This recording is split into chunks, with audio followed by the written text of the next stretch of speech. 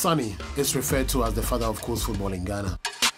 The Anoche Stars, his team is one of the best in terms of playing. You could see as much as 50 players from Anoche Stars playing the Ghana Premier League. Every year I can train about thousands of players.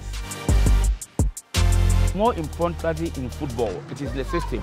I usually help the boys to sack their minds so that they will be good citizens tomorrow. It's quite ridiculous what he's doing. A man who is not rich, using his little resources to get a better future for the young ones. Sonny took me when I was 7 years. Catered for me, he trained me, he clothed me, took me to school. He do everything for me. We don't have a lot of equipment. You know, I'm a disciplinarian. If you don't accept, you go. Sometimes you have no money to eat.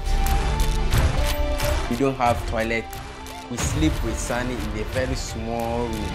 So I remember my time with Sonny. It's really tough.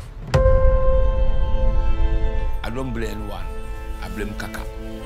Not even a single day that this man speak something good about me. Imagine if I had not take Kaka from Kintampo to here, what will he be by then now?